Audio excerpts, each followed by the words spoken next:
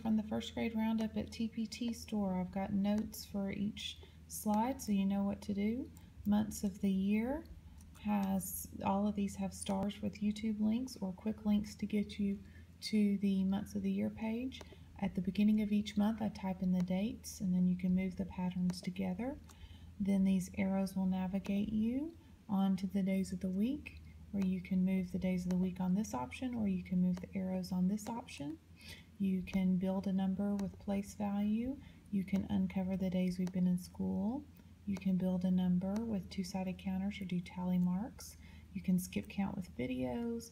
You can move the coins to match the names. You can match the names and the values to the coins. You can build a collection of coins and count their value and write that. You can move the weather condition.